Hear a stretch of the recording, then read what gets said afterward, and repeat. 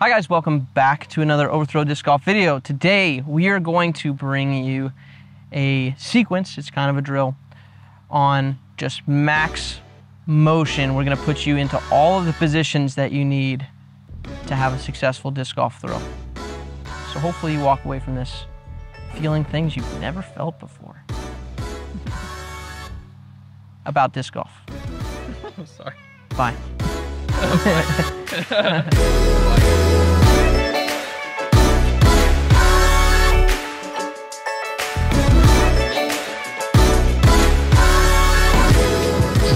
Okay, so this is exactly what it sounds like.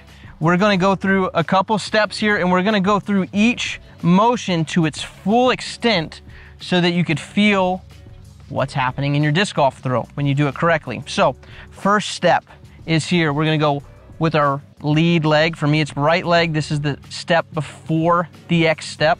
And I want you to step with it, and I want you to pump your hip up as high as you can pump it. So you should feel a stretch right here. Will you feel this every disc golf throw? No. We're going through what the maximum range of motion is here for ultimate effect. And this is something I talked to my buddy John at Ace at Disc Golf about. You guys should check him out. Link in the description below. Now, we're going to do the X step, and I want you to keep this hip popped up. I've got this disc stacked up here. If you have a pump, you can put a pump in here as well. I will show it stacked. Cross, hip up, as high as you can keep it up. This is gonna help us keep the X step small. You cannot take a big X step if your hip's really raised up here. We're still looking forward. Hip up, X. Now, this step, arguably the most important. We're going to stride, watch first, then do, watch first, then do. We're gonna stride, and we're going to coil our upper body back. For me, it feels like my right shoulder is going into my left hip, almost. So I'm coiling the upper body back, keeping my left foot in place. If you're a lefty, it's gonna be your right foot. Keeping my left foot in place, and I'm trying to get this right shoulder above this left hip.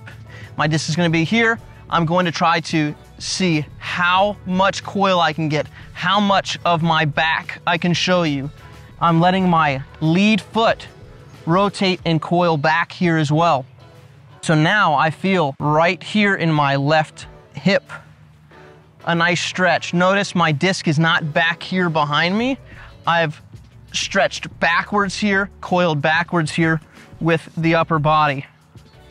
Next, once you reach this position, we're going to weight shift, and it looks like this. Boom. We're just going to shift over into a balanced position. Make sure that you don't go here and twist like this. That's not what I'm asking you to do. So try again. Here, shift. Third time's the charm? No. Box it up. Box it up. I've also brought my left hand in here as well for the box. The head is down here, and now my hip is coming up. Throw out, keep the head down, keep this offhand down. We don't want the head to go up because then the shoulders open up. So now we're here, and now follow through. Do this slowly, methodically. We want you to get these positions perfect. Now this again is the max range of motion that you would have. You might find during this time that you can't get all the way back here, that you can't show me whatever logo may or may not be on your back because you just don't have that mobility. That's something you can work on with someone who is a professional in that field. Not me, I'm just a coach, right? But it's really, really important. If you can't get here, you're probably not gonna throw as far as Simon Lazat. You're probably not going to anyways, but you're gonna find out how large is your actual range of motion, and you can start targeting those different areas, start doing yoga or something, I don't know.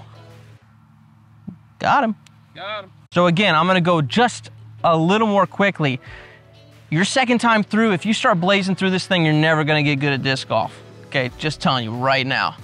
You need to slow down, be patient here. So we're gonna go right step, I'm pumping this hip up. I'll show it this time with a forward pump, just to be consistent, or just to cover the spectrum, right? Hip still up, still looking forward. Here comes my coil back, stretching my right shoulder to my left hip, letting this go here, not turning both back this way, right? Full coil right here. I'm gonna weight shift, box up, throw out, follow through.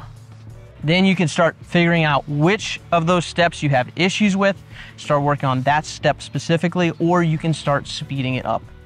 Your choice, or the choice of your coach, whoever that is. Because you could just do this all by yourself and spend way longer, or you could get some coaching. It's on you. Savage. It's on you, pal. Okay, that was the max motion sequence. Makes for a decent tutorial on the steps of a backhand. Practice at your own risk and subscribe. Bye. Peace out.